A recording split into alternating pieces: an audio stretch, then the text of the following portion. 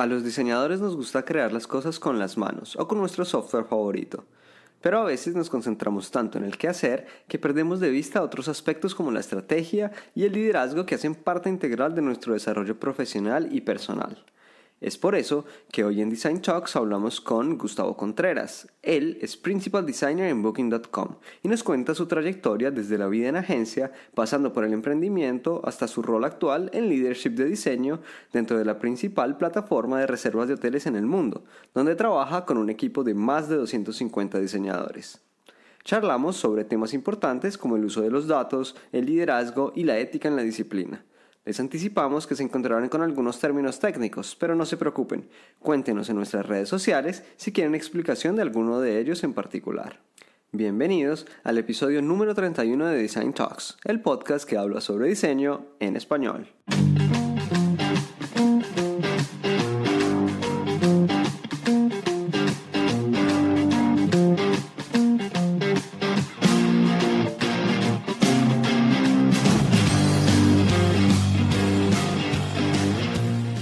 Hola a todos los diseñadores que nos escuchan, yo soy Andrés Calvachi y generalmente a mi lado está Santiago Pinzón.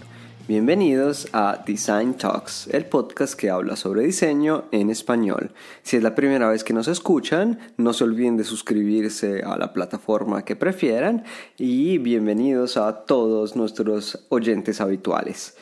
El día de hoy estoy solo para esta introducción, pero solo para la introducción porque tenemos una entrevista en la que participamos con Santiago, así que no se preocupen que ya viene Santiago durante la entrevista. Pero bueno, hagamos primero nuestros saludos como siempre. Nuestro saludo a Isabela en YouTube, que nos hizo un comentario sobre nuestro episodio número 10 de Diseño y Academia. Muchas gracias por tus comentarios y siempre intentamos tener a invitados de alta calidad. También a dis.plus en Instagram, que entrevistará a nuestro invitado del episodio 25, Pablo Fernández, en ese episodio de Diseño y Gobierno, así que nos alegra muchísimo que les guste el contenido y además que felicitaciones para Pablo por una entrevista más. No se lo pierdan, vayan a revisar nuestro episodio y bueno, cuando salga el episodio de Dis Plus también a José Suárez, que nos habla que está impresionado de cómo producimos el podcast. Nosotros también estamos impresionados de que lo logremos y que tenga un mínimo de calidad. Así que muchas gracias por tus saludos. Él estaba hablando del episodio de Hernán, que entre otras cosas, de Hernán Braverman con diseño tridimensional, ha tenido un éxito rotundo y eso es gracias exclusivamente a Hernán y a el contenido que nos dio en esa entrevista. No se la pierdan, recomendadísima. Bueno, sin más introducciones para no alargar este monólogo, el episodio de hoy es una entrevista con un invitado de una Big Tech. Es nuestro primer invitado de una Big Tech, de Booking.com. Sí, la plataforma que hemos usado 1000 veces para planificar nuestras vacaciones. Así que hablamos con Gustavo Contreras, él es Principal Designer en Booking. Y bueno, sin más preámbulos, escuchemos la entrevista. Salió un poco larga, pero no se van a arrepentir porque cada minuto es de mucho valor y de mucho contenido. Así que no se lo pierdan y vamos con la entrevista.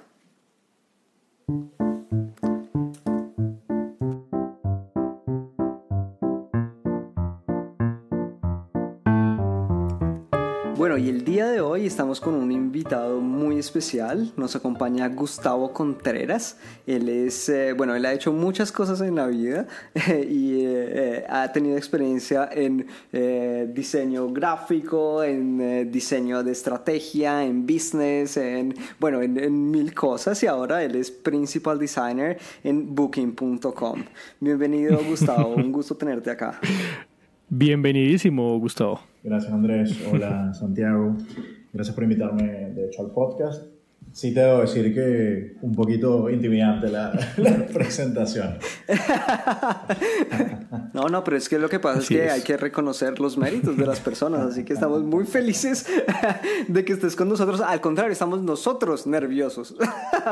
Igualmente de lado acá, la verdad, muy contento de poder charlar con ustedes y de charlar con un grupo de gente que está trabajando en diría yo, dar más acceso al tópico y la voz del diseño en general al público en español. Eso que hoy en día nos está faltando un montón. Gracias. Eso estamos intentando. Bueno, Gustavo, si quieres empecemos de una con la pregunta que le hacemos siempre a nuestros invitados, y es, ¿cuál es tu definición del diseño? ¿Qué es el diseño para ti? Ok, esa debería ser una pregunta fácil de responder. Creo que es una de las preguntas que más he tenido conversaciones con personas, tanto diseñadores como no diseñadores. Para mí, personalmente, el diseño es el proceso a través del cual creamos valor. Independientemente de la rama de diseño en la cual trabajemos, es el proceso o el grupo de metodologías que nos ayudan a entender un determinado problema o una determinada oportunidad y explorar posibles soluciones o posibles ideas a través de las cuales damos valor al ser humano, idealmente, como resultado final. Para mí eso es más o menos lo que trato de encapsular cuando hablo de diseño, como te decía antes, sin importar la raíz o la rama del diseño de la que estemos hablando, bien sea diseño comunicacional, o bien sea branding, o bien sea diseño industrial, o diseño gráfico, UX dentro del contexto digital. Siempre es el proceso a través del cual indagamos y entendemos un problema para poder después idear en posibles soluciones y terminar haciendo un delivery de valor. Súper, muy enfocado. En agregar valor. Sí, nosotros siempre hablamos de también el mejorar la vida de las personas, ¿no? Que es un poco, o pues mejorar el mundo de alguna manera. Entonces es un poco, digamos, en línea, ¿no? Tú le das la connotación del valor, que de hecho es bien interesante. Sí, te diría que de alguna manera u otra también en mi contexto personal laboral me ayuda a enfocar las conversaciones en intersecciones que hay con las distintas disciplinas con las que trabajo, ¿no? Cuando te sientas dentro de una mesa de trabajo y estás hablando con la gente que dirige o que está tratando de establecer la estrategia de producto de la empresa en la que estás trabajando, es muy diferente entrar a la conversación desde un punto de vista de soluciones o cómo como creativos podemos ayudarte a resolver esto, más bien entrar desde un punto de vista de, ok, cómo podemos generar más valor, bien sea directamente para los usuarios o directamente para el mundo en general o para la empresa, cómo puedo ayudarte o cómo puedo a través del diseño colaborar con distintas disciplinas para lograr ciertos objetivos. Súper. Bueno, Gustavo, y digamos que para entender qué te llevó a toda esta definición de diseño para ti, cuéntanos tu historia, así resumidamente, digamos. Está bien. Voy a intentar hacerlo rápido, pero si te voy a contar de dónde vengo y por qué terminé trabajando diseño, tengo que ir muy atrás a mis viejos realmente. Ambos, mi padre y mi madre, son arquitectos. Así que desde muy pequeño siempre estuve muy en contacto con lo que era el diseño, desde un punto de vista arquitectónico por lo menos. Uh-huh. Y creo que les rompí el corazón en algún momento porque esperaban que yo fuese arquitecto también. Así que desde muy chico empecé tanto a colaborar, al principio a jugar con mis padres alrededor de lo que ellos hacían, después a colaborar con ellos, empecé hasta a asistirlos dentro de las oficinas de cada uno, que eran diferentes porque era un tema que me apasionaba muchísimo. Y estando en la escuela todavía, estando en bachillerato, un amigo mayor que estaba trabajando, estudiando diseño gráfico, estaba montando el clásico primer estudio que todos montamos en algún momento cuando estamos estudiando diseño. La idea, como ¿no? Nuestra primera... Es la idea. Claro, es como... Sí, ahora hagamos un estudio de diseño y vea, ese es el futuro. Sí, es como la primera bofetada que te da la vida en entender después de un tiempo que eso no era un estudio, estabas arrancando como freelance y está muy bien, y empezaste con un montón de cosas, por lo menos en mi caso. Pero sí le puse muchísimas ganas, muchísimo tiempo. En algún momento creo que hasta era contraproductivo para mi educación secundaria, porque empecé a trabajar como diseñador, entre comillas, o empecé a trabajar dentro del mundo del diseño a los 15 años, 16 años. Hacíamos websites para una cadena de supermercados y manejamos el newsletter, y después terminamos haciendo la identidad de unas discotecas. Entonces teníamos que rediseñar no solo la identidad gráfica, sino después dentro de la discoteca la gráfica del espacio de estos lugares. Yo me sorprendo igual hoy en día como alguien me podría dar el beneficio de la duda para hacer eso con 16 años, pero bueno, tuve la oportunidad gracias a buenos amigos y gente que estuvo abierta a empezar a trabajar en eso. Después, naturalmente, terminé secundaria y empecé a estudiar diseño. Estudié diseño gráfico en Venezuela e ilustración también en paralelo. Me dediqué un tiempo a trabajar dentro de Venezuela para una agencia. También trabajé por mi cuenta. Di clases de diseño dentro de la escuela en la que estudié ilustración. Luego de un tiempo, un día decidí que quería conocer un poco más alrededor de qué había en Latinoamérica. Me monté una mochila en la espalda y me fui desde Ecuador hasta Argentina y me quedé en Argentina.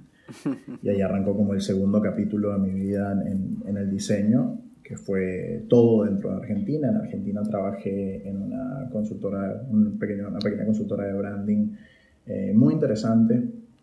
Fue una experiencia muy, muy rara porque me acuerdo que en la entrevista de trabajo yo tenía como 3 ofertas andando y esta era la peor paga, donde literalmente no me alcanzaba para pagar el alquiler compartido con amigos, pero me interesaba tanto el lugar, me interesaba tanto cómo hacían las cosas, que dije, bueno, le voy a dar una oportunidad y vamos a ver cómo funciona. Y la verdad agradezco muchísimo a la gente que conocí dentro de Argentina y que me ayudó a crecer ahí. En ese estudio estuve 4 años más o menos, un poquito más.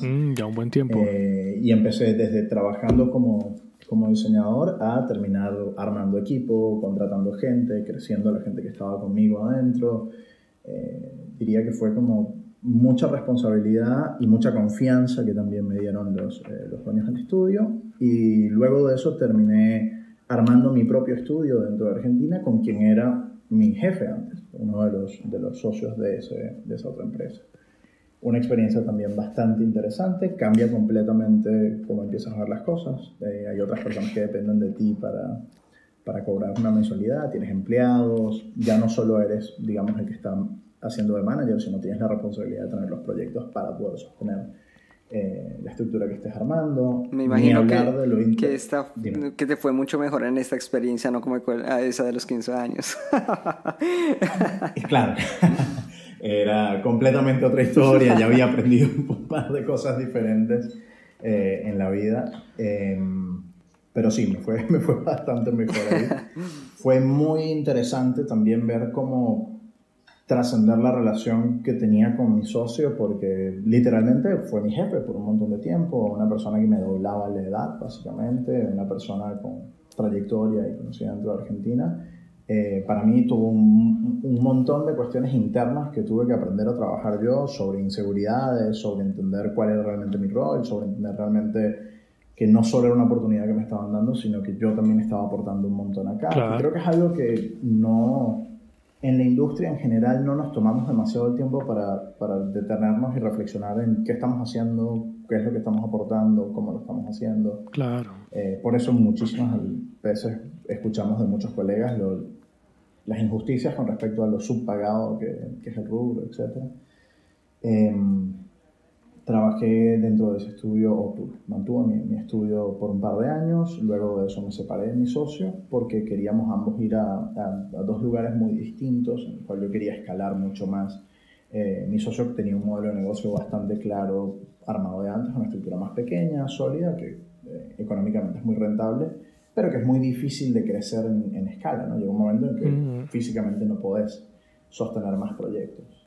Claro. Y ahí trabajé un tiempo como consultor independiente. Fue una etapa también muy linda de mi vida porque pude trabajar mucho más en sintonía con mis clientes. Mi realidad de infraestructura laboral me llevó también a tener que replantear cómo operaba con mis clientes. Y mi formato siempre había sido tratar de incorporar las compañías con las que estábamos trabajando, sin importar que fuese una startup o una compañía grande, a la gente con la que estábamos trabajando en los proyectos. Siempre encontramos mucho mejores resultados cuando logramos hacer que las personas sintieran sentido de pertenencia en lo que estaban trabajando, porque a fin de cuentas, cuando vos trabajas tanto en una agencia, una consultora, terminás haciendo delivery de algo que otra persona tiene que apropiar, sobre todo si estás trabajando, digamos, en un proyecto de branding, por ejemplo.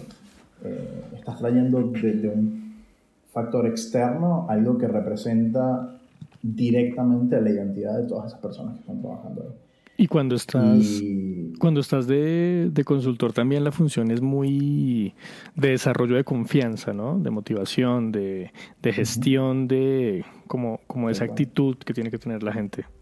Te diría que una de las herramientas más importantes como diseñador para cualquiera de nosotros en el rubro es la capacidad de generar no solo confianza, sino relaciones y de crear puentes con distintas personas dentro de las organizaciones, independientemente de que trabajes como consultor o trabajes adentro de la organización, sobre todo en organizaciones un poco más grandes, la capacidad de establecer relaciones y de entender que vos no sos el dueño del proyecto, ni tenés la capacidad de influenciar todo como individuo, sino más bien tenés la capacidad de potenciar a otros alrededor tuyo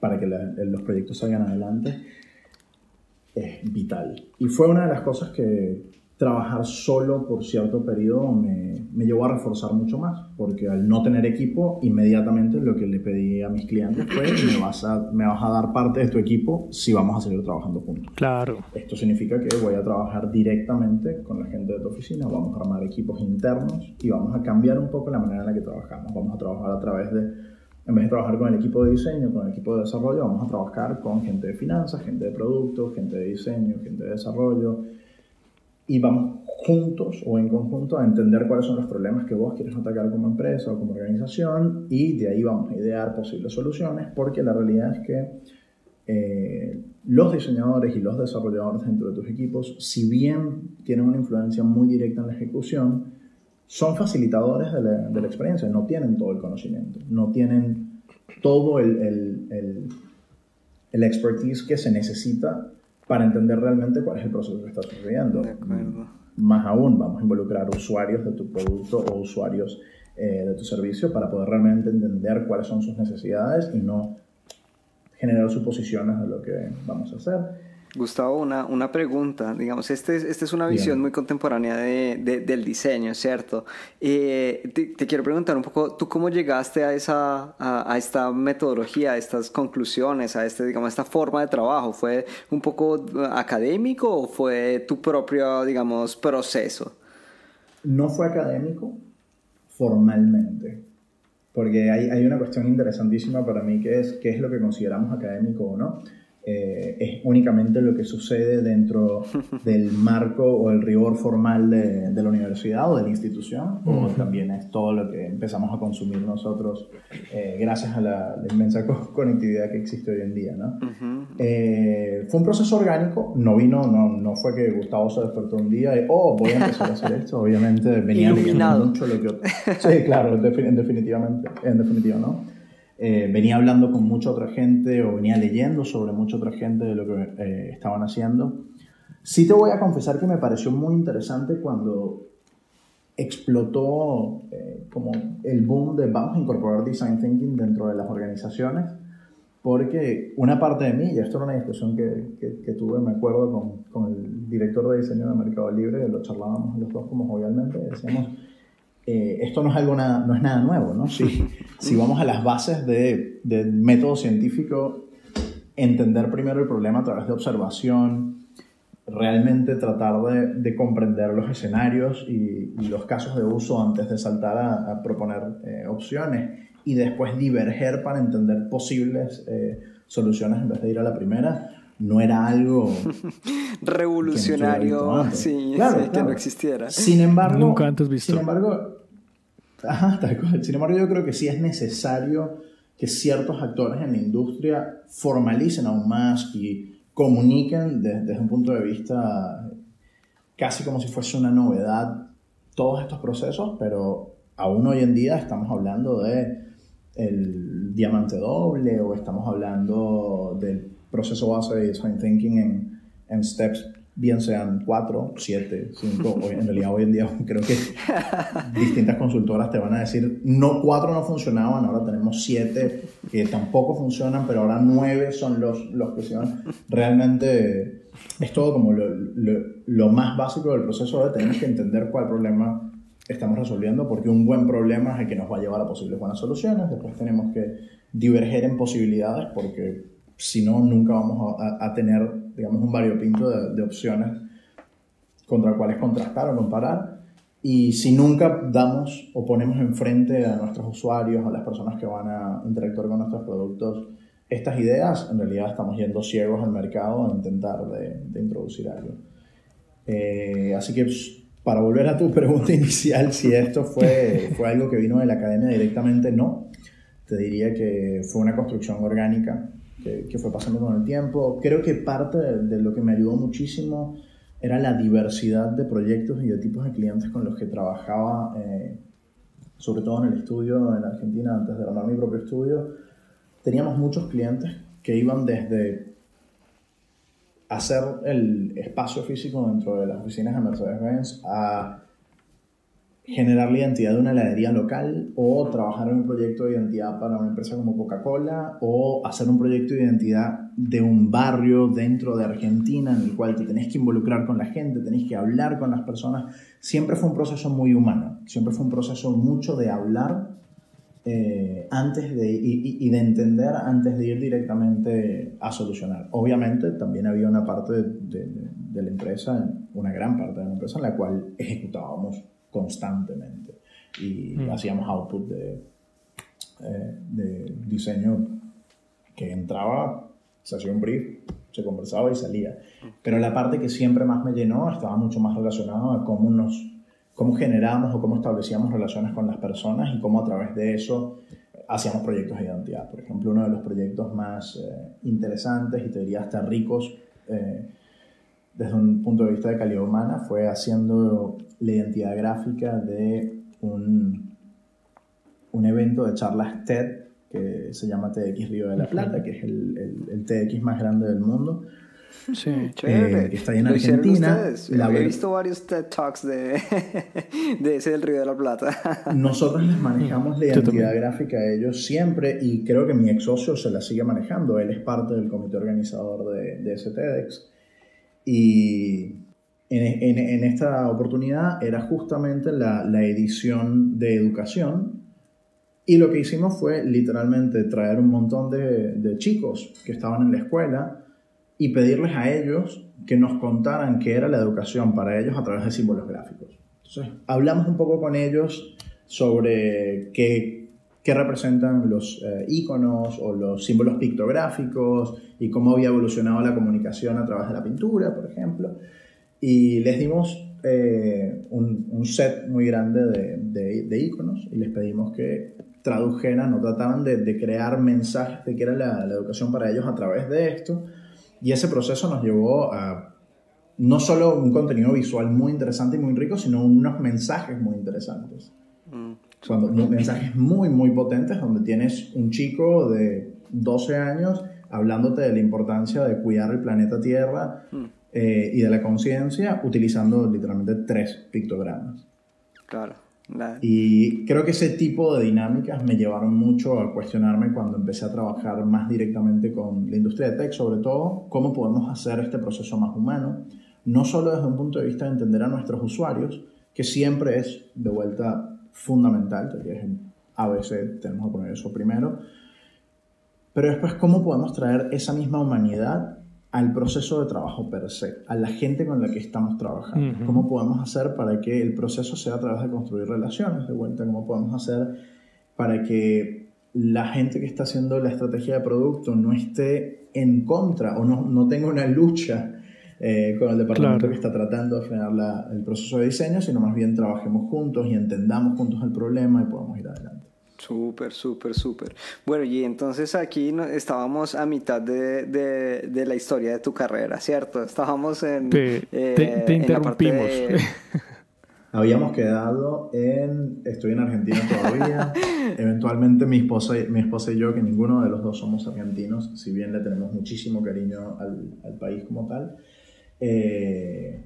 quisimos ver a dónde nos podíamos ir, empezamos a entrar en contacto con algunas empresas y apareció Booking.com, que como empresa era una oportunidad muy interesante por la escala o el tamaño de la compañía, no solo la escala de la empresa como tal, sino también la escala del producto. Claro. Estamos hablando de millones de personas al día que entran en contacto con Booking.com. Y para mí personalmente era un reto también porque siempre trabajé en un ecosistema de o agencias o consultoras o como consultor independiente, y si bien mantenía una relación muy cercana con mis clientes, nunca tenía el journey completo o el proceso entero de tener que ejecutar todo dentro de la empresa. El proceso de consultor en algún momento se acaba, o la responsabilidad que tienes como consultor se acaba, y hay un equipo, un grupo de gente que tiene que llevar a cabo la implementación. De acuerdo. Claro. Y para mí eso era un cambio, un step que tenía que tener dentro de mi carrera para poder tomar decisiones en un futuro de hacia dónde quiero ir y cómo quiero enfocarme. Si quiero seguir trabajando dentro de organizaciones o si quiero seguir trabajando con organizaciones a su lado, pero no necesariamente adentro de ellas. Esto fue hace casi 3 años, nos vinimos para acá, y eso es un resumen no tan corto como te diste, perdón. No, un resumen rico de experiencias, que es lo que nos interesa también contarle a toda nuestra audiencia. De hecho, de este último punto que tú estabas hablando es clave. Creo que muchas veces quien trabaja en agencia o quien trabaja en empresas se encuentra con esta dicotomía, ¿no? En un punto puedes tener muchas experiencias diferentes con diferentes tipos de clientes, en diferentes industries, y, o sea, como que mucha riqueza, pero del otro lado tú puedes llegar solo a un pedacito de los procesos, a propuestas que son muchas veces marginales, ¿no? Algunas veces se pueden hacer proyectos grandes, importantes, pero muchas veces no logras ver el impacto o el desarrollo o digamos, la ejecución de los proyectos, en contraposición a la empresa que te permite de ver, ¿no? Los proyectos nacer, crecer, y que tú mismo eres el que te encuentras, ¿no? A tener que llevarlos hacia adelante. Darle el seguimiento, ¿no? Darle el seguimiento necesario, porque muchas veces el diseñador asiste el proyecto en varias etapas también, ¿no? Entonces, si dejas algo puesto y te vas, pues también de pronto sufre algunos reveses que no se piensan. Sí, y no únicamente desde el punto de vista del diseño per se o de la ejecución en proyectos, sino estar dentro de una empresa trae ciertas otras experiencias que tienen mucho más que ver con la cultura organizacional de la empresa, con los roles a través o que cortan longitudinalmente a través de las distintas áreas de la empresa, con las complejidades de manejar realmente un planning de presupuesto, con las complejidades de tener que reportar públicamente, que como agencia tenés, obviamente, depende de la escala de tu agencia, las vivirás internamente, pero desde un punto de vista de evolución de producto no las tienes. Claro. Tenés challenges que tienen mucho más que ver también en cómo podemos influenciar o cómo podemos ayudar a distintas personas dentro de la empresa a que ellos puedan hacer ese deliverable que vos quieres tener o que crees que va a ser lo mejor para tus usuarios, en vez de hacer tú ese deliverable. Desde un punto de vista de agencia o de consultora, muchas veces tienes la capacidad de entregar ese deliverable dentro de una empresa, si bien dependiendo del área en la que trabajes, podés hacerlo. Muchas veces, a medida que vas creciendo dentro de la empresa, tu rol se empieza a transformar a cómo puedo hacer que otros o cómo puedo ayudar a otros a generar este tipo de resultados. Claro. Bueno, nos contarás un poco más en profundidad de esta parte en la siguiente parte de la entrevista. Para cerrar, quería hacerte una pregunta. Dado que tú has tenido toda esta experiencia con múltiples clientes, contextos, países, etcétera, ¿cómo ves tú la diferencia? ¿Qué comentarios nos puedes dar, insights de la diferencia entre trabajar en el B2B, en el B2C, en el business to business o business to customer? Mira, para mí una de las diferencias fundamentales, todo esto depende muchísimo igual del tipo de producto en el que estés trabajando, pero yo soy te diría muy, no favoritista, pero me siento muy atraído al lado de B2B, porque normalmente tienes un usuario que tiene un impacto directo de tu producto en su vida diaria, en su ejecución laboral.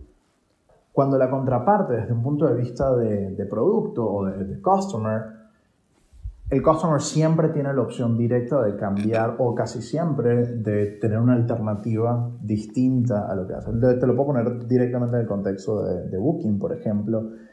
Si lo peor que puede pasar si nosotros tenemos una falla, digamos, en una de las partes más importantes desde un punto de vista, más sensibles desde un punto de vista de negocio, el booking process o el checkout process de la website o del app, digamos que se cae. Son millones para la empresa, obviamente, es un problema gigante. Para el usuario, para el customer, puedo ir a cualquier otra OTA, puedo ir a cualquier otra website y buquear otro lugar. Okay. Cuando vos tenés un impacto o una influencia de esa magnitud desde el punto de vista de B2C, estás literalmente preveniendo o interrumpiendo el flujo de una persona que está tratando de hacer su trabajo. Sí. Estás interrumpiendo el flujo de una persona que directamente trabaja contigo desde un punto de vista diario, desde un punto de vista casi diario, que pasa también mucho desde el punto de vista de B2C. No tenés una interacción tan constante o tan directa. De vuelta, esto es como un ejemplo muy relacionado a Booking como tal. Otra cosa que me gusta mucho desde el punto de vista de B2B es la posibilidad de entender o de sentarte directamente con tus usuarios de una manera más enfocada a lo que están tratando de lograr. Cuando en B2C, si bien de vuelta,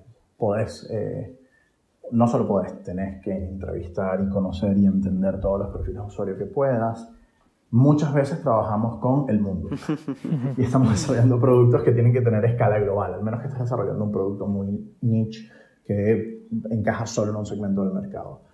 Dentro de ese punto de vista, en ambos, creo que te diría que el proceso como tal es muy parecido, o desde mi approach a diseño es muy parecido, pero tienes esas pequeñas sutilezas en las cuales cambia radicalmente tu approach a la experimentación. Súper. O sea que... Un ejemplo también es... Perdón, sí. Que para interrumpirte, o sea que en el B2B dirías tú que hay más tiempo de reacción, más tiempo de replanteamiento, digamos. No necesariamente más tiempo, pero los cambios que haces tienes que ser mucho más consciente del tipo de impacto que estás teniendo, sobre todo desde un punto de vista de experimentación y de cambio. Si estás iterando sobre un producto que está vivo y que está...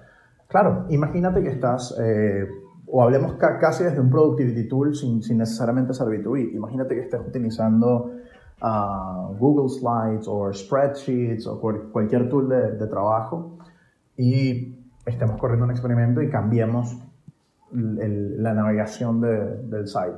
Para ti como usuario, si es una tool que utilizas constantemente y estás tratando de realizar tu trabajo, el impacto es muy, no necesariamente negativo, pero puede ser muy alto. Claro. Cuando vos estás tratando de entrar en un site a comprar, digamos, entras a un site como Amazon y vas a comprarte un iPhone, probablemente desde la última vez que entraste ahí a la vez que entraste ahora, han cambiado cientos de cosas. No te das cuenta. O te das cuenta muy poco de esas cosas que han cambiado. O que están constantemente cambiando. Porque tu tipo de interacción con este producto es mucho más esporádica. Claro. Sí. Y además tampoco el tipo de no solo el timing, sino el tipo de interacción que tienes con el producto requiere un attention span o una capacidad de centrarte en lo que estás haciendo mucho más vaga. Es una tarea genérica que estás haciendo, general que estás haciendo, que la repites a través de los distintos tipos de sitios a los que vas. Creo que en esa parte para mí hay una gran diferencia. Una diferencia muy importante desde el punto de vista de tienes que ser consciente de ello. Okay. Tienes que ser muy consciente de ello. Tienes que ser consciente del tipo de impacto que vas a tener en tus usuarios cuando estás introduciendo una nueva feature, un cambio, una nueva política, estás haciendo un cambio de contrato. Tiene una complejidad muy alta desde cómo tienes un impacto en la vida profesional de las personas. No solamente en el negocio per se, que eso es otra cosa importantísima, no solamente en la empresa con la que trabajas, sino en los empleados que trabajan para esa empresa. Claro, hay un tema de responsabilidad totalmente. O sea, un nivel de responsabilidad completamente diversa, diferente. A veces el italiano sale. Bueno, Gustavo, digamos, te vamos a dejar descansar un segundo. Lastimosamente el tiempo a veces es un poco corto y no se puede contar todo lo que queremos. Entonces, vamos a la pausa y cuando volvamos hablamos un poco más en detalle de cómo es todo el proceso dentro de Booking y cómo pueden ser estos challenges al interior de una organización como esta. Perfecto, nos vemos ahora.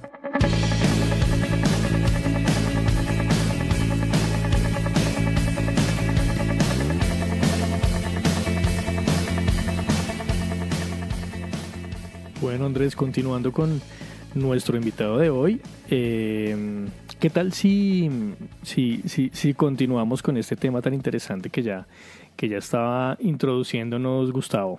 Respecto a todo el tema de cómo funciona Booking, cuál es el approach que tiene, digamos, la organización frente al diseño. Ok, creo que voy a comenzar haciendo un disclaimer de esto es mi historia personal o mi visión personal dentro de Booking, pero les voy a contar un poquito. Okay. No representa Bueno, honestamente creo que sería sí, irresponsable de decir no represento, porque dentro de alguna manera u otra sí cierto es que no estoy acá con una camisa puesta que dice Booking y la empresa me está pidiendo que hable. Creo que nosotros somos parte, sobre todo si tienes la decisión o el poder de decisión de dónde trabajas, y etcétera, somos parte de estas organizaciones, ¿no? Y somos parte de cómo funcionan, somos parte de cómo operan, y si hay algo que no nos gusta de cómo ellas operan, etcétera, etcétera, somos responsables de, uno, o tratar de cambiarlo, o dos, no trabajar en esos lugares. Hace muy poco estuve en una conferencia que se llama Joint Futures en Helsinki, que estuvo muy buena, y uno de los grandes tópicos de la conferencia era sobre ética, básicamente, o ética relacionada a diseño, y cómo nuestro trabajo como diseñadores tiene un impacto directo en la sociedad y no podemos escapar de ello, ¿no? No podemos sencillamente ponernos detrás y decir, no era lo que yo pensaba, o yo no quise hacer eso, y literalmente lo hiciste y lo pusiste frente a un grupo de gente, etc. Y uno de los puntos que más me gustaba era el punto de es fácil, o puede ser muy fácil sentarse detrás de una organización y decir no me gusta esto, o estoy en contra de estas políticas, o estoy en contra de esto, y quejarse, pero cobrar el cheque al final del mes, ¿no? Claro. Y de vuelta, insisto en el punto de no para todo el mundo es igual, y hay gente que tiene oportunidades muy complejas o situaciones muy complejas en las cuales se puede entender que no es fácil tomar la decisión de cambiar, o de cambiar de lugar, o de tratar de cambiarlo internamente, pero creo que en la gran mayoría que tenemos la suerte de no estar en esa situación, tenemos una responsabilidad importante. Por lo cual, perdón por diverger tanto, por lo cual me siento cómodo diciendo que hablo en parte en cómo funcionamos como empresa, pero obviamente no represento todas las formas de pensar adentro de Booking. Pero bueno, yendo a eso, creo que es importante entender un poco el contexto de la empresa como tal. Es una empresa de 17.000 empleados, donde el equipo de diseño somos más de 230 y tantos diseñadores, distribuidos a través de 230 y tantos equipos en diferentes unidades de negocio, con diferentes roadmaps, con diferentes directores, con diferentes estrategias, lo cual genera una situación muy compleja, que es cómo podemos hacer para proveer una experiencia consistente, o hacer delivery de un producto y una experiencia de producto, y no hacer delivery de nuestra estructura organizacional o nuestro organigrama como empresa. Y eso me lleva un poco a cuando entré a Booking. Una de las cosas que me di cuenta es que teníamos esfuerzos sucediendo para tener herramientas como un sistema de diseño, que no estaban del todo maduros. Teníamos un grupo de personas trabajando en ellos, pero era muy limitado a la parte de customer facing y era muy limitado a la parte de apps, por lo cual uno de los challenges que decidí tomar estando dentro de la empresa fue, ok, vamos a proveer un sistema de diseño a través del cual las distintas personas que están trabajando en productos, en mi caso B2B, porque fue el área de la empresa en la que decidí enfocarme, puedan trabajar en conjunto. Y eso me hizo, lo primero que tenía que hacer, como les conté antes, era entender cuál era el problema, por qué estábamos diseñando como estábamos diseñando. Y una de las Perdón, Gustavo, ¿nos podrías contar rápidamente cómo funciona a nivel estructural, como para entender? O sea, la empresa está dividida en productos para el consumidor y productos para el business, para las empresas. ¿Trabajan en células independientes? Digamos, ¿cómo funciona? Nosotros funcionamos en una estructura de equipos autónomos cross-funcionales, o sea, equipos multidisciplinarios que están enfocados en tópicos específicos. Estamos divididos en unidades de negocio, no en si eres para B2B o B2C. De hecho, tenemos equipos que trabajan tanto en la parte B2B como en la parte B2C al mismo tiempo. Tenemos equipos que trabajan solamente en productos para customer, tenemos equipos que trabajan solamente para partner. Estamos divididos realmente más en unidades de negocios relacionadas a los tópicos estratégicos de la empresa. Y después tenemos unas funciones horizontales que proveen un poco más la parte de infraestructura que tenemos que tener a través de todas las diferentes unidades de negocio. Pero en sí, creo que la manera más fácil de entenderlo es tenemos muchos equipos autónomos que trabajan desde un punto de vista multifuncional, multidisciplinario, y toman las decisiones que tienen que tomar ellos autónomamente. No hay una estructura en la cual jerárquica, digamos. Tenemos, obviamente, una empresa de este tamaño tenemos jerarquías. Hay indudablemente un C-level de la empresa, después áreas de directores, de VPs, después directores, después tenemos managers por áreas. Sin embargo, la manera en la que operamos no es del todo jerárquica, es bastante autónoma por equipos, que es resultado, diría, de un crecimiento increíblemente acelerado. Es una empresa que creció muchísimo en un tiempo muy corto, y la manera en la cual puedes sostener este crecimiento, o pudo Booking sostener este crecimiento, fue dando mucha autonomía a muchos equipos y creando estos equipos a medida que los íbamos necesitando. Eso nos funcionó muy bien para llegar a donde hemos llegado. Hoy en día creo que estamos obviamente repensando, rediseñando algunas partes de nuestra manera de operar. Hablo yo desde la parte de diseño más sobre todo de nuestra manera de operar, porque al tener tantos equipos autónomos que todos operan directamente sobre los mismos productos, es muy difícil mantener una experiencia consistente a través del proceso, y para eso generamos funciones centrales o proveemos herramientas como servicios de diseño o sistemas de diseño, sesiones de alineación a través de la organización, que nos permiten empezar a generar esos puntos de conexión a través de los diferentes grupos de trabajo en la empresa. Uno de los temas más, te diría, más conocidos de Booking es uno de los líderes y fue uno de los líderes en A/B testing experimentation desde un punto de vista de producto o como herramienta para crear nuestros productos y para evolucionar nuestros productos. Lo sigue siendo, es parte importante de nuestra cultura organizacional. Sin embargo, hoy en día estamos tratando de ampliar la visión de la empresa de cuáles son las herramientas que tenemos dentro de nuestro toolkit que nos permiten entender behavior o cómo reaccionan los usuarios a nuestros productos, más que tenemos una única metodología que nos permite ir hacia adelante. Y creo que vos mencionaste en algún momento, o charlamos antes de comenzar la entrevista, sobre Booking siendo conocida como una empresa data-driven. Y yo te diría que nosotros, desde un punto de vista de diseño, el approach que tratamos de tomar y que tratamos de distribuir a través de la empresa es ser una empresa empathy-driven, data-informed. Que es, la data es sumamente importante.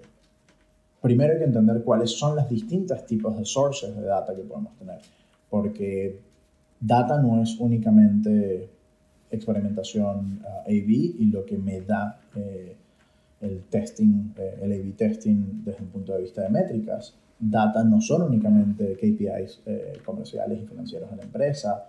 Data es igualmente válido user research que tenemos que hacer antes, market research que tenemos que hacer para entender dónde hay oportunidades, dónde hay gaps en el mercado, customer insights que nos pueden decir realmente dónde las personas están teniendo un struggle or not, porque si bien el A/B te da resultados a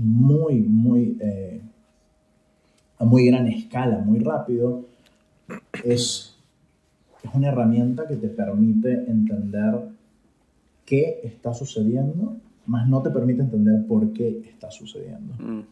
Claro. Y ahí es donde la combinación entre A/B testing, Claro, con user research, customer insights, y ampliar el toolkit de data de donde nos informamos para tomar decisiones es fundamental hoy en día para nosotros como empresa. Súper. Y entonces tú entraste a Booking un poco también para ayudar en este proceso de transición hacia este concepto. Cuando yo entro a Booking, nosotros venimos históricamente contratando personas que tienen un perfil más técnico, donde yo creo que fui uno de los pocos diseñadores que entró a la empresa sin coding experience.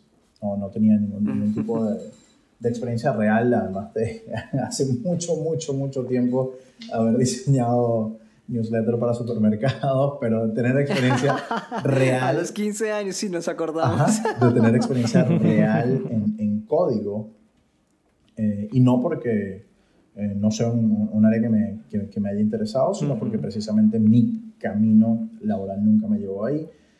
Y estaba mucho más orientado a toda la parte de research y de cómo entender insights para después guiar o liderar equipos que van a implementar. Entonces, históricamente hemos contratado muchas personas que tenían un skill set muy orientado a implementar.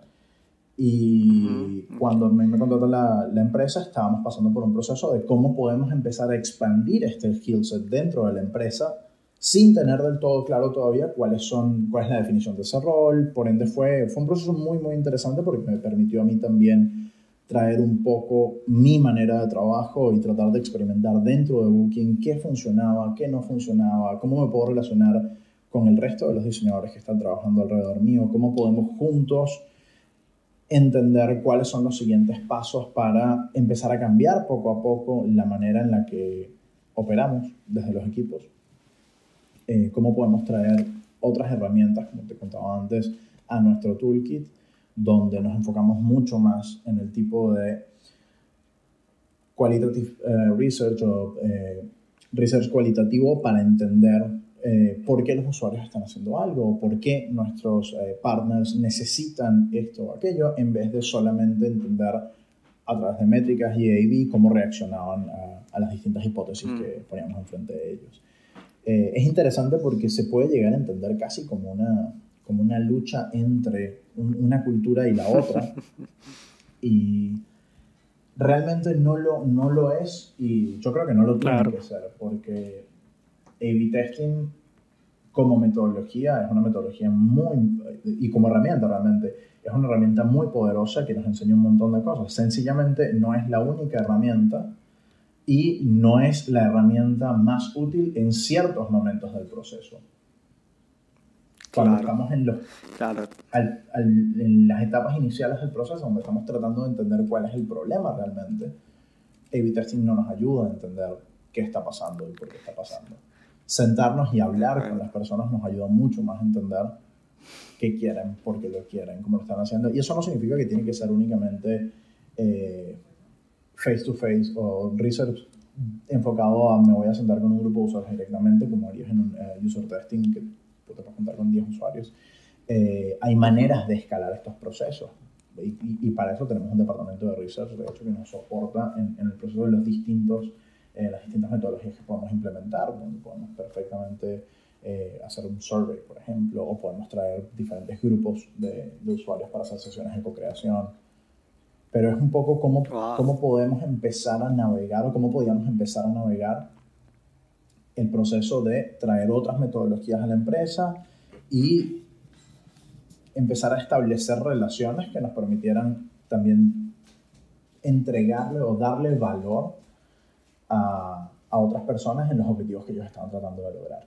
Qué chévere, porque en realidad todo el tema de poder escoger cuál es la metodología más apropiada, que lo dará seguramente el contexto, pero también la experiencia y expertise del diseñador, creo que es una parte central, ¿no? de esta nueva concepción que tenemos del diseño. Y como tú dices, de entender que no que cada metodología tiene algunos puntos fuertes y algunos puntos débiles, y que hay que intentar encontrar el mejor compromise, ¿no? El balance, ¿no? Para poder a la final poder entregar el valor al final del día.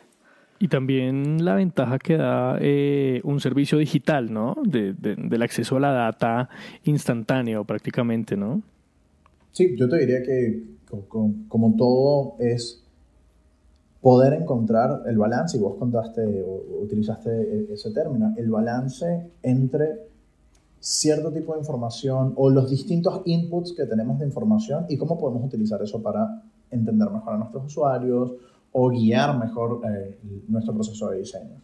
Porque a fin de cuentas, toda data nos va a ser útil si sabemos enfocar o sabemos leer en qué contexto está y cómo funciona. La data de por sí sola no hace nada. Creo que Claro. tener muchos números no hace nada. De hecho, puede llegar a ser contraproducente. Claro, Que, confundir. Sí, sí, sí. que es uno de los tópicos también que es muy importante, es entender qué estamos viendo cuando estamos haciendo algo. Es muy fácil apegarse a una métrica que tiene impacto comercial y muchas veces malinterpretar, no porque quieras hacer mal, es porque es muy tentador. Estoy corriendo un experimento, ese experimento está teniendo un impacto positivo económicamente en la empresa. Sin embargo, cuando vuelves y vas un poco atrás y lees la hipótesis de ese experimento y lees qué es lo que se está tratando de hacer realmente, esa métrica no traduce al problema que estás tratando de entender. Por ende, Claro, pudieras ok. hasta estar generando un problema a mediano o largo plazo por tener una visión un poco más biased o viciada por un éxito comercial a corto plazo. Y creo que son ese tipo de cosas o ese tipo de ejercicios que a través del tiempo te van ayudando a entender que una métrica sola no va a resolver los problemas de tus usuarios. Una métrica te va a ayudar a entender cómo está teniendo impacto en ti. Más métricas o la combinación de varias métricas te va a entender a tener un conocimiento más rico de esa data. Sin embargo, todas esas métricas en conjunto no necesariamente te van a explicar el porqué y no necesariamente te van a ayudar a entender mucho antes el problema. Claro, sí, sí, sí. Totalmente. ¿Cómo podemos agregar diferentes instancias de colección de data en tu proceso de diseño? Creo que un buen ejemplo puede ser hacer estudios de mercado o hacer benchmarking o hacer entrevistas a usuarios cuando estás tratando de entender el problema como tal. Después, cuando estás divergiendo y estás explorando distintas posibilidades, puedes hacer user testing para entender cómo los usuarios reaccionan a tus distintas ideas, o puedes hacer concept testing para entender cómo reaccionan a las abstracciones de cada una de esas ideas. Después, cuando implementas una de esas ideas que decidiste desarrollar, A/B puede ser una herramienta muy útil, de hecho, para entender cómo todos esos distintos pasos a través de los cuales fuiste para poder llegar a una hipótesis ahora se desenvuelve en el mundo real. Totalmente, totalmente. Gustavo, nos estamos quedando sin tiempo. Así que si quieres tenemos otro par de temas que quisiéramos de los que nos puedas hablar, que es un poco estos challenges, retos internos dentro de la empresa, que tienes para poder implementar estas estrategias, que sería muy interesante. Y nada, y luego cerramos con los 3 sí y los 3 no. Mira, para hacerlo como un poco más rápido, te diría que uno de los challenges más grandes para mí como persona y como profesional fue entender la diferencia de ritmo a la cual podía trabajar como consultor o dentro de una agencia versus cuando entro internamente dentro de la empresa. Claro. Hay un shock importante para mí como diseñador, porque yo estaba acostumbrado a trabajar en muchos proyectos de mucha intensidad al mismo tiempo. Al incorporarme dentro de una empresa, lo bueno es que la escala de empresa como Booking tenemos muchas cosas que resolver en general, por ende te puedes involucrar en muchas cosas, pero tenés como que arrancar otra vez de cero a empezar a generar tu entendimiento de cada una de las etapas y de las estructuras organizacionales que hay dentro de la empresa. Creo que lo que más me funcionó o lo que más me ha funcionado fue no enfocarme de vuelta en mí, sino en los objetivos de los demás. Algo que cambió por completo para mí la relación entre poder o no llevar a cabo un proyecto fue cuánto puedo asegurarme que si queremos hacer rollout de un design system, por ejemplo, que está alineado con objetivos que tenemos a través de la organización de producto, por ejemplo, y objetivos que tenemos desde el punto de vista de la organización de tech. ¿Cómo puedo alinearme y hacer team up con ellos o con ellas para poder asegurarme de que no es mi roadmap y mi proyecto, sino nos beneficia a todos y es claro nuestro. Claro, y es claro cuál es el beneficio. Y después el otro challenge y al mismo tiempo te diría una de las cosas que más disfruto porque está en mi ADN como diseñador y en mi forma de trabajar fue cómo trabajar con 250 diseñadores al mismo tiempo y generar consistencia, cómo poder relacionarte con diferentes personas sin necesariamente generar fricción en estoy trayendo algo externo o estoy trayendo una perspectiva distinta, por ende ahora vamos a cambiar tu forma de trabajar y más bien convertirlo en qué problemas tienes, cómo los podemos resolver juntos, dónde podemos hacer concesiones y dónde no podemos hacer concesiones, cómo podemos hacer para que lo que estamos haciendo se sienta. ¿Qué problemas, qué problemas aparecen trabajando con 250 diseñadores al tiempo? Todos. Te diría que el más claro desde el punto de vista de delivery del producto es inconsistencias. Después podés tener perfectamente diseños que no necesariamente se anulan el uno al otro, pero no son necesariamente, no agregan encima del otro, un diseño encima del otro o no agrega una estrategia encima de la otra, porque no siempre es únicamente lo que terminan entregando como delivery, sino cómo alineamos nuestros objetivos a nuestro roadmap y después llevamos ese producto y resulta que lo que tú estás haciendo anula lo que yo estoy haciendo de alguna manera u otra.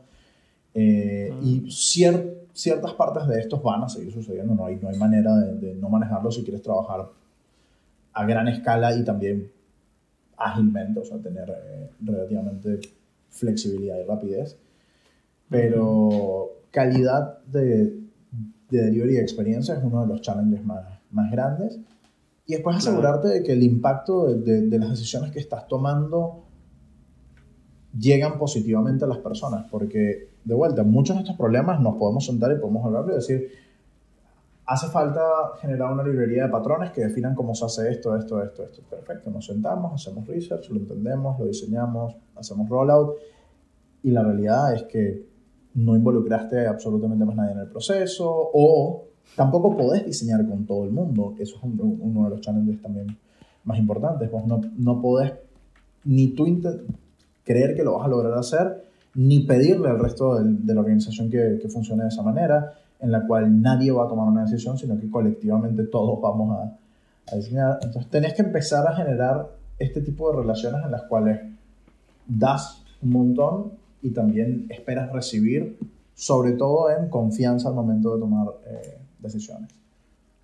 Para mí uno de los grandes challenges que tuve al principio fue cómo puedo construir un ambiente alrededor mío donde sentimos confianza entre nosotros y donde personas pueden seguir ciertas cosas que yo estoy tratando de empujar, porque yo también estoy siguiendo ciertas cosas que esas personas están Claro, claro. Generar los puentes, ¿no? Ese es un tema bien importante dentro de poder generar todo este trabajo en grupo, la forma de trabajar mejor, ¿no? Claro, Así y que... no solamente desde el punto de vista del diseño o con diseñadores. Creo que uno de los principios más importantes de todo esto es entender que como diseñador tú facilitas el proceso de diseño, pero no eres el único involucrado en el proceso de diseño, en lo más mínimo.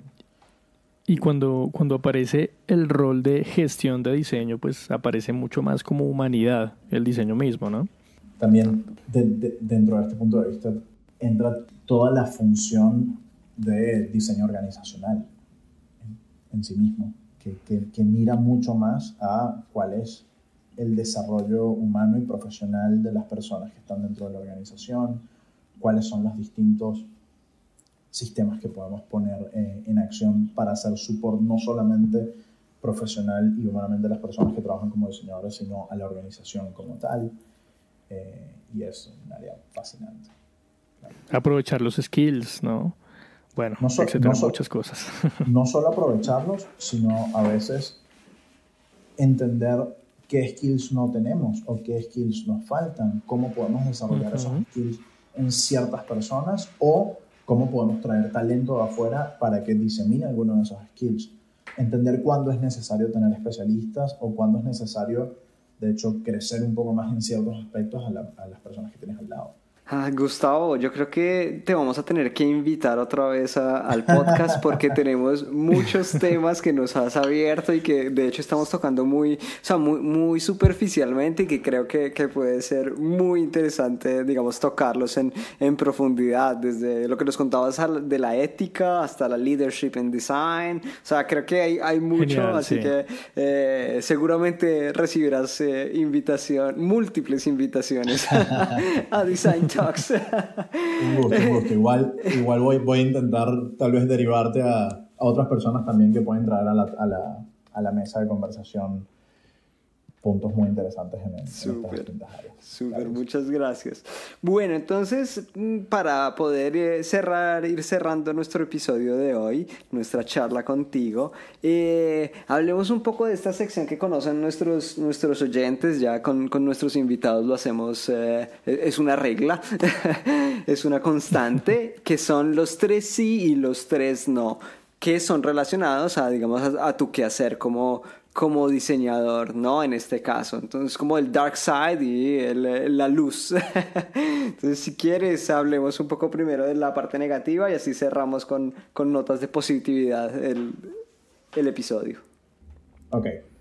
Tal vez algunos de estos conceptos sean ambivalentes o van a funcionar. Te los voy a repetir en el positivo y en el negativo. Pero una de las cosas que, en definitiva, puede llegar a generar muchísimo estrés y puede llegar a generar una sensación de ansiedad o de no control cuando trabajas horizontalmente a través de muchísimos proyectos, muchísimas personas, cuando trabajas también en áreas en las cuales en realidad lo que estás es tratando de influenciar a distintos diseñadores o a distintas áreas de la empresa para hacer, es la ambigüedad. Si no te sientes cómodo trabajando en un ambiente de mucha ambigüedad, te diría que las áreas de especialista son un poco más cómodas. Claro, ok.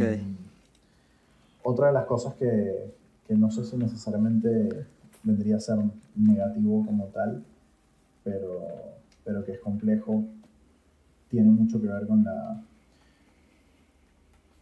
poder apagar o poder frenar lo que estás haciendo, sobre todo cuando trabajas en tech y en producto, porque estamos constantemente influenciados y bombardeados en nuestra vida diaria por productos tech y por tecnología. Yo me despierto en la mañana y utilizo mi celular, después voy al trabajo, utilizo mi computadora, mi celular, etc. Y siempre estoy constantemente en contacto con tecnología y con nuevas soluciones que me llevan directamente a pensar en trabajo. Te voy a dar un ejemplo clarísimo. Me estoy yendo de viaje. Estoy justo ahorita planificando con mi esposa nuestro próximo viaje, pues nos vamos a viajar la semana que viene. indudablemente tengo que buquear hoteles, indudablemente tengo que hacer un montón de cosas que están relacionadas con lo que hago laboralmente. ¿Te sientes trabajando?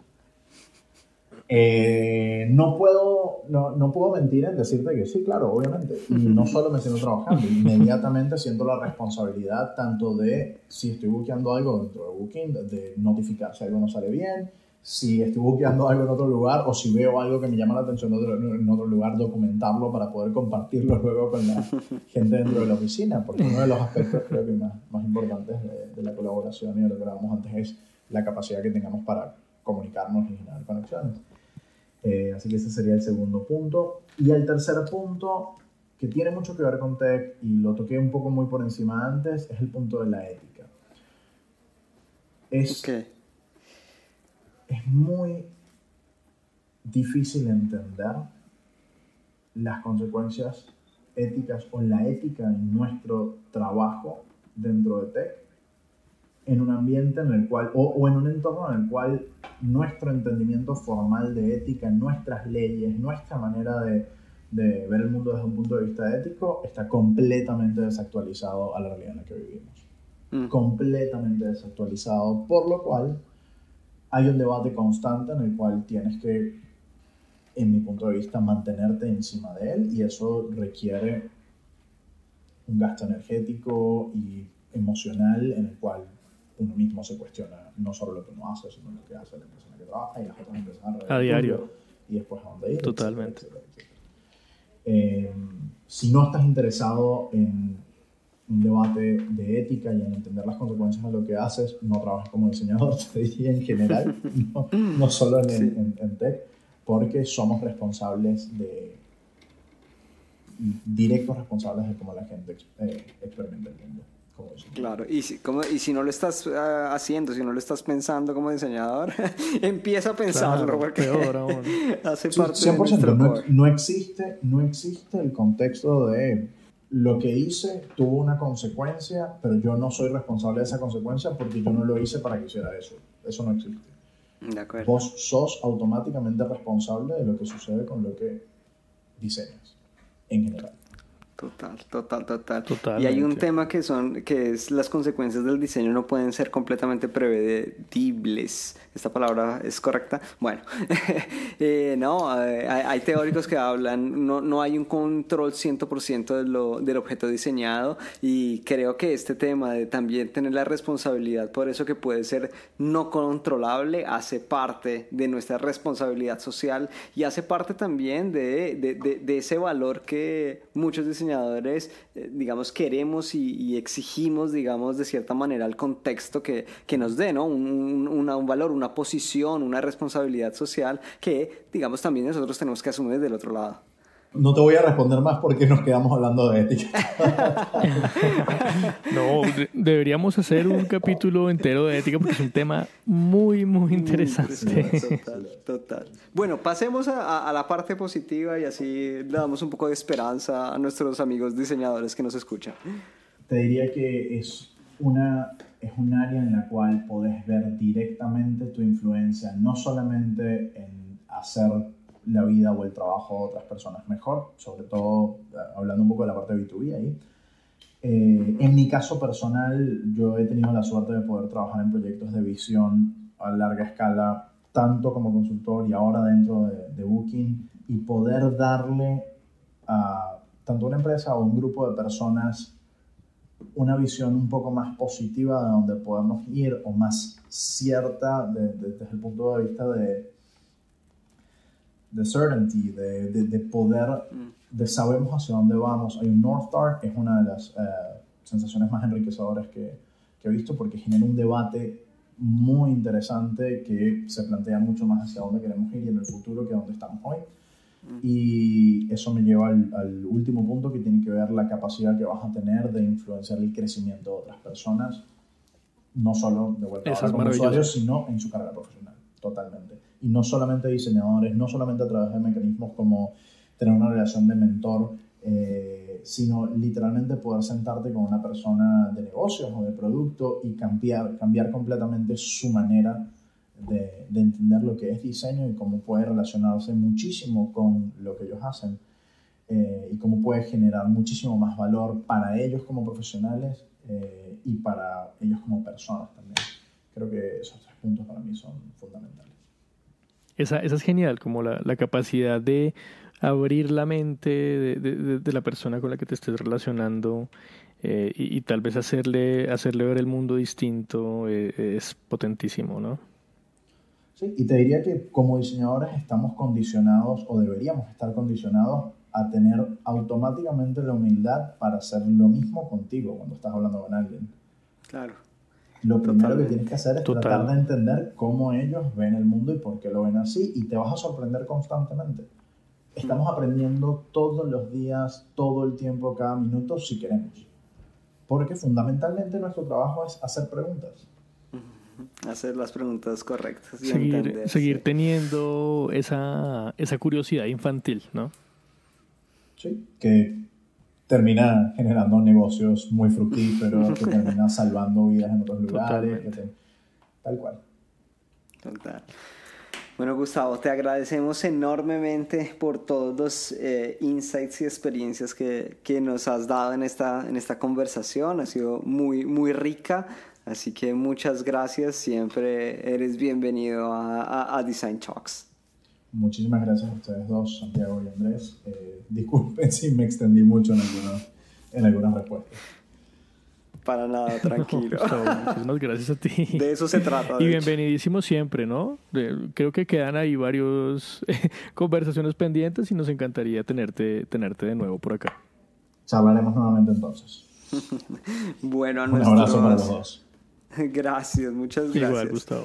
Y un abrazo para todos nuestros oyentes. Esperamos que este episodio haya sido igual de interesante como lo fue para nosotros. Estén siempre sintonizados. Recuerden de compartir este episodio si les gustó con sus amigos diseñadores y no diseñadores. Y no se pierdan dentro de 15 días un nuevo episodio de Design Talks. Los jueves como siempre. Nos vemos. Chao. Chao. Tras una puerta escondida.